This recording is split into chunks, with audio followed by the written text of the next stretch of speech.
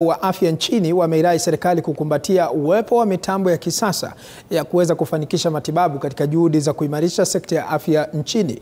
Wakizungumza hapa jijini Nairobi wakati wa uzinduzi wa mashini za kuboresha na kulainisha ngozi mwilini, baadhi ya wadau wa afya wamesema pana haja ya serikali kuimarisha hospitali za kitaifa kwa mitambo ya kisasa itakayowafaidi Wakenya wengi wanaotembelea vituo hivyo.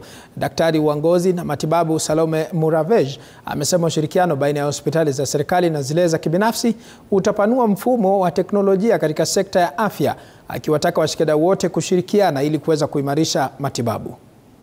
These are very popular areas to treat. We are very forward in terms of bringing science-backed and FDA-approved machines and products into the country in terms of dermatology and aesthetic medicine.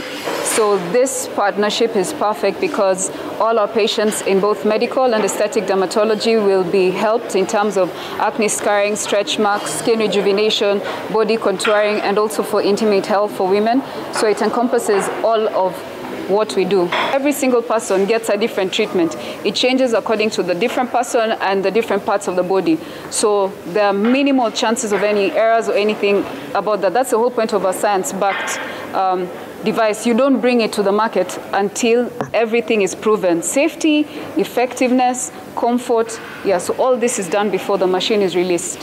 When it comes to this device, we are capable of using it for all skin types, all the way from type number 1 to type number 6. That means we can use safely device with very great results throughout the whole lighting of the skin, so it can be used for the lighter skin and even for the darker skin types. Tukielekea maeneo ya Machakos ni kwamba